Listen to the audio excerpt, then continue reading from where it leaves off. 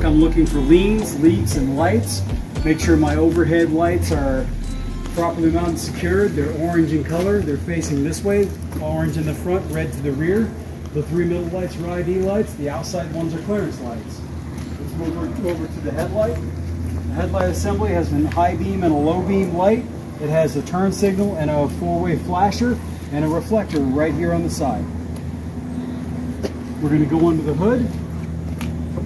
Let me open the hood.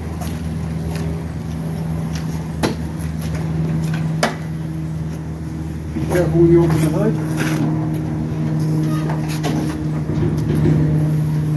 We're going to move our way back to the end of the exhaust. So we're going to start here at the exhaust manifold, follow the exhaust pipe all the way back under the cab, under here, to where it comes out down here into the muffler.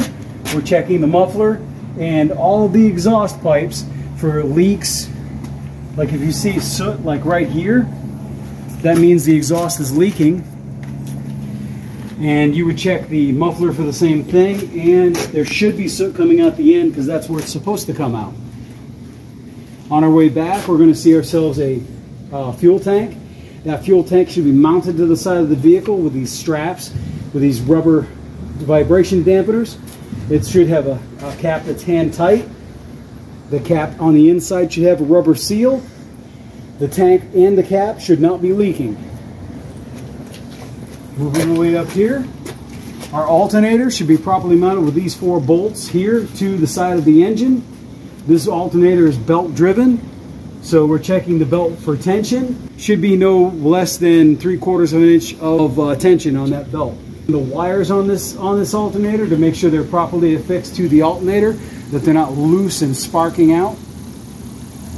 On the front here, on the front of this Caterpillar engine, we have a water pump. It is also belt driven.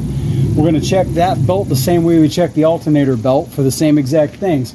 Cuts, frays, tears, abrasions, shiny spots on the belt. The unique side, we have our coolant tank. It should be between minimum and maximum. So this one's between full and low, right?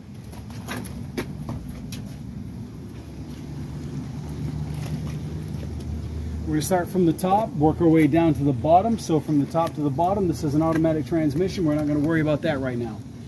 We'll move down to our oil dipstick. We'll pull it out, wipe it off, put it back in, pull it back out, and it should read between minimum and maximum or add and full. Moving down, on the back side of this air compressor is a power steering pump way down in that hole. It is gear driven. It is driven off the back side of this air compressor, which is also gear driven. The air compressor is affixed to the engine block with bolts up front here, and it is not leaking. You see no signs of leaks around the hoses. I see no cracks in the housing. You can identify this as an air compressor because it has this big square head, fat round belly down there like Uncle Bob. Moving our way out, following the hoses to our steering system. We're going to go ahead and knock out the steering system. Here's our steering gear shaft. Here's our steering gear box. Here's our pitman arm, our drag link, our upper and our lower control arm, and our tie rod back there. So our steering gear box is properly affixed to the frame with these bolts here and on the other side here. There's no cracks in the housing. It's not leaking. Pitman arm, drag link, upper and lower control arm, tie rod are held together with ball joints that have a castle nut and a cotter key. These are all greased properly. None of these parts in the steering linkage are bent, twisted, cracked, or broken. So now we're going to move our way to the suspension system. Our suspension system has a spring hanger in the front. Right, Laquan? Spring hanger. So we're going to look at our spring hanger, make sure it's affixed to the frame with the bolts. Make sure it's not cracked, bent. Both of them are properly aligned. None of them are cracked. None of them are missing.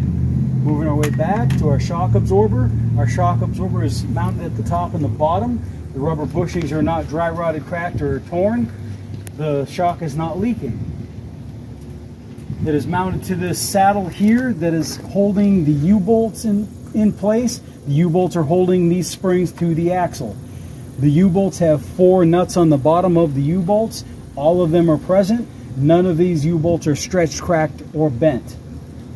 Moving our way up to our air line that goes to our brake chamber. Our air line has no dry rot, leaks, and is properly affixed with pressure fittings over here and over here to the air chamber. The brake chamber has a clamp or a pressure fitting. We like to call it a clamp. None of these items are cracked, bent, or missing. There are no signs of leaks. Your brake chamber is affixed to this housing, this I don't know, mount? Yeah, sure, we'll call it a mount. With these bolts here and here, the push rod comes out of the brake chamber and hooks up with a clevis pin and a cotter key to this slack adjuster. There should be no more than 1 inch of play when you pull on this thing. You should see no more than 1 inch of play on this. Okay, the slack adjuster is affixed with a pop ring to the S-cam rod. Okay, the slack adjuster and push rod is held together with a clevis pin and a cotter key. Moving our way in to where the brake drum and the brake liner is, or the brake pad. The brake drum should be free of oil, grease, debris. Should not be heated up, so there's no bluing. There's no cracks on it. There's no debris in there, no grease, oil, or debris. Neither with the brake pads, the brake liners. There's no grease, oil, debris on those. They're not cracked. They're properly mounted with springs and fittings inside the brake drum. On our way out, we're going to look at the tire. Both sides of this tire, there are no dry rot, holes, bubbles, cuts, or anything like that. We're going to look at the tread. The tread depth in the front should be no less than 4/32 of an inch. This happens to be real big and meaty, so we're not having a problem there. It's not unevenly worn. There are no gouges on the side, no scalloping. There's no edge wear, so the alignment is likely really good. Moving our way out and down, we have our rim. Our rim has no illegal holes, no welds, no illegal repairs. It's not cracked. All of our lug nuts, every single lug nut that is supposed to be here is present. They're all tight. You could tell because if they were loose, they would have rust trails leaking out. And if they're over tight, then the rim would be cracked. Moving our way down and over here, we see our metal valve stem with it's supposed to be a metal valve cap. Well, we don't happen to have one right now, but there will be one eventually. You would use that to check the tire pressure in this tire. Okay, so check that with a tire pressure gauge, a truck tire pressure gauge. An automotive one won't work. It'll actually probably destroy the pressure gauge. So from there, we're going to go to our hub. This is an oil bath hub for the bearings on the inside of this hub. You would pop this cork out, put your finger in there like I demonstrated earlier, pull it out. It should be no less than 1 knuckle deep. That's if you can't see through a little sight glass. This one does not have a sight glass. And that finishes up the front of the truck. We're going to move to our back of our truck, which consists of our door. We're going to check our door to make sure it is affixed to the truck. All the hinges are not worn out, cracked, or broken. The seal on our door, there are no signs of dry rot or cuts that would allow rain or exhaust to leak into the cab. Our window rolls up and down properly. The windows are in place. The seal on this edge of the door also is in the same condition as the one on the outer side of the door. We're going to make sure this thing closes and stays closed. Now we're going to check our mirror. Our mirror is affixed here with screws, and there with screws, and here with bolts, and there with bolts. That's our mirror bracket. It's not bent, cut, torn, bent, cut, or broken. There's no twists in the metal. These mirrors are attached here and here with these screws on these brackets. The brackets are not broke. The mirrors themselves are clean and clear. They appear to be adjusted from this side. We'll check later inside the truck when we do the in cab. Moving our way down, we have our steps, and they are properly affixed to the side of the frame with a bracket and these screws. There's no oil, grease, or debris that would cause us to slip or fall. Now moving our way back, I'm teaching these guys, this is a little bit much, but we're going to check our battery box. Make sure it has a cover, make sure that it's not leaking, you don't want any leaking batteries, and that it's not venting hydrogen sulfide gases. We're going to move our way back and we're going to look at our frame of our truck again. We're going to make sure there are no holes, illegal welds, none of the cross members are missing, and everything is bolted to the frame properly. Moving underneath the vehicle, we have a drive shaft. This is part of our drive line. There is 1, 2 on this truck. Since we don't have a second axle in the back, there won't be a jack shaft between them. So we're looking at our U-joints. There's no debris caught up in the U-joints. The drive shafts are not twisted. They're not cracked. There's no bends in them. Moving our way back, we have a spring ride suspension in the back as well. We have a front spring hanger. We have our springs. We have what's called a torque bar rather. Arms are adjustable, bars are not. This one is a torque bar on this side and on that side. So moving our way back inside here, we have 2 U-bolts on this axle, and we're going to check those U-bolts the same way we check the other ones up front. We're going to make sure they're not stretched, cracked, make sure all 4 nuts are on the bottom of the U-bolts.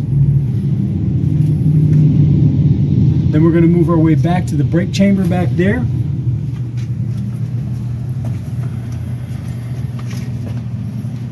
Our brake chamber right here has a clamp that holds the spring brake in place, and another clamp that holds the other half of the brake chamber in place.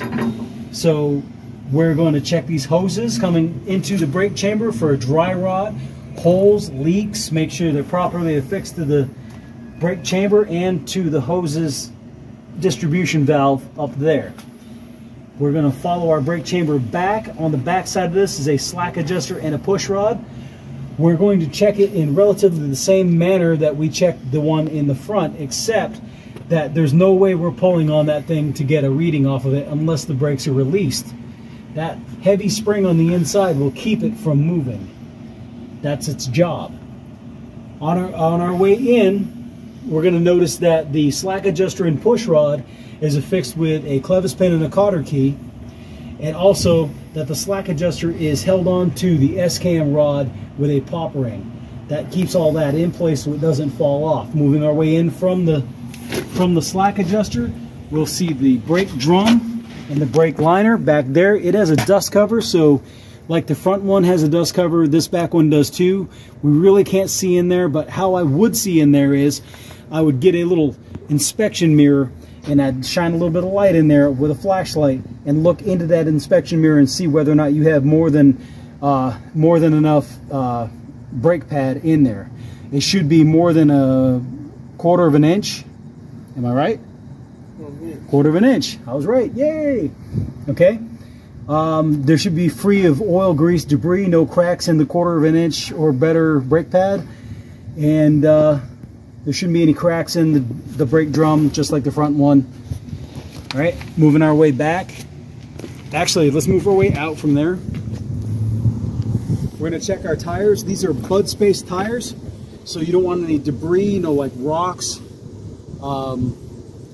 tennis balls, anything like that in between the duals here. Both rims should be touching each other. There should be no space between the rims. We're checking both tires, the sidewalls of both tires, to make sure there's no abrasions, bulges, cuts, dry rot, that sort of stuff. We're going to check the tread on the back. There should be more than 2/32 of an inch of tread. The tread should be evenly worn.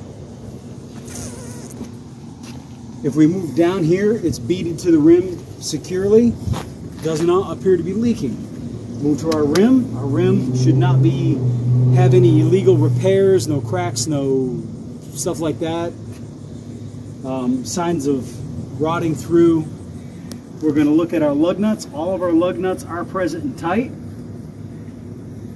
There's no signs of cracks on the rim, which would mean somebody over tightened the lug nuts or cracked lug nuts, because those crack too. Also, there's no signs of rust trails, which would mean they were loose. Moving our way out, this is an axle seal. We're just checking for leaks to make sure that this is bolted tight. So that's pretty much all there is for that. Just check for leaks on this thing. And if there's any cracks, then it obviously be leaking. Moving down here, this is a metal valve stem with supposed to be a metal cap. We would use that to check the pressure of the tires. We use a truck tire pressure gauge like we did in the front on this one here as well.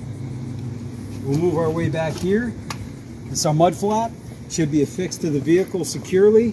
Should not be less than 80% of the mud flap there. It needs to be able to stop debris and rain and things like that from hitting the vehicles behind you. Also moving our way back, we have these lights here. This is just a marker light down the bottom. The top one here, this is also a marker light, but since it's up here, we could consider that a clearance light. Although it doesn't really clear much because it's a very short truck. On the back of this back of this gate, we have DOT tape, okay, also known as conspicuosity tape or conspicuity tape. I get those two confused, but it's pretty conspicuous. Anyway, that needs to be adhered to the back of this vehicle 100%. We move our way down. Now we have a 4-function light. This is a tail light, a brake light, a turn signal, and a 4-way flasher. 4 functions. It's actually 5 functions because right in the middle here, right there, that's where your reverse light is. These are red in color. Red to the rear, amber to the front. And that's really all we have to be concerned with a Class B.